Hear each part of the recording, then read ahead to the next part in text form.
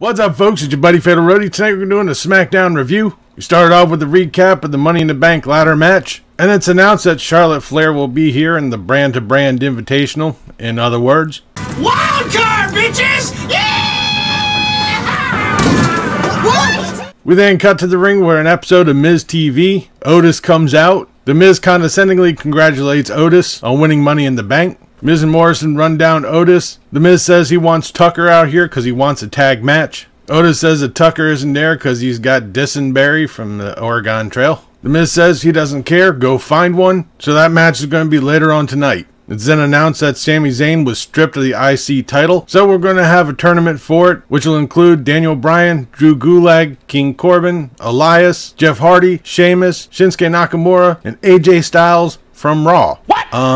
Hello? We then go to our first match, Elias versus King Corbin in the Intercontinental Tournament. This is a match. It was a plotting match, as most of Baron Corbin's matches are. Elias won with a surprise roll-up. Shocker, because that's mostly what everything happens anymore. We then have a brief glimpse of the Hacker. Still nothing going on there. Backstage, Otis tries to find a partner. He asks Sheamus, says no. Asks Braun Strowman. Strowman thinks that it's going to be a ruse just to get him in the ring. Otis says no, I need a partner. Braun Strowman says he'll think about it. We then have Dana Brooke versus Naomi. This is a quick match. Dana Brooke reverses Naomi, gets the pin. And it's funny, they cut right when Naomi was about to say, what the fuck? Then we got a recap of the Becky Lynch pregnancy announcement. And we're in hour 2, so that means that Charlotte Flair is going to come out to talk. She says that being she's on Raw, NXT, and now SmackDown, that people want to see more Charlotte Flair. Nope. No, we don't.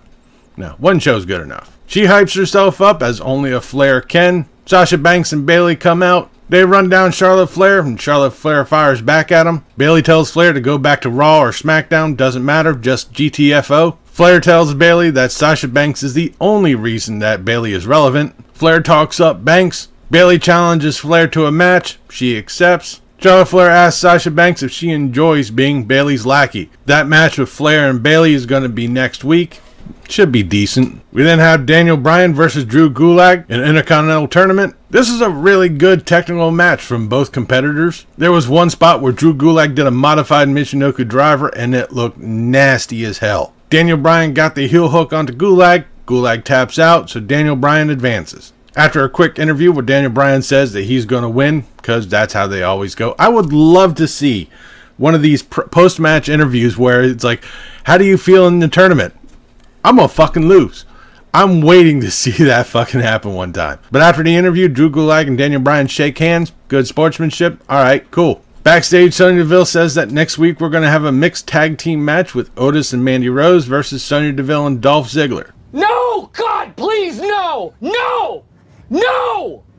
No! After that, Sonya Deville runs down Mandy Rose. Alright, that's probably going to be the least anticipated match for next week. I'm not looking forward to seeing that. We then go on to our main event, Miz and Morrison versus Otis and his tag team partner, Braun Strowman. This is an okay match. At one point, Strowman and Otis do a double caterpillar on John Morrison. That looked kind of cool. Miz and Morrison have absolutely no answer for Strowman and Otis, as Braun Strowman power slams John Morrison, gets the pin. After the match, Mandy Rose comes out. Strowman is distracted. Otis tries creeping up on Strowman, but he turns around and catches him. Otis plays it off as a joke. Mandy Rose gets in the ring, and all three celebrate as we end tonight's SmackDown. Tonight's SmackDown wasn't all that great. It wasn't.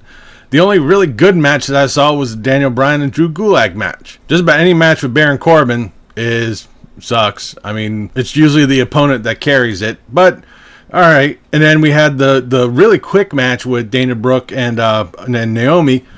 That was decent, albeit quick. It was decent. And the main event was alright. What I'll do for this episode of SmackDown Review, leave a comment down below what you thought of tonight's SmackDown, what you thought about this video. If you liked it, please give me a thumbs up. Don't forget to share and subscribe. I've been Fatalroadie. You've been awesome. Thank you very much for watching. And remember, if it's too loud, you're too old.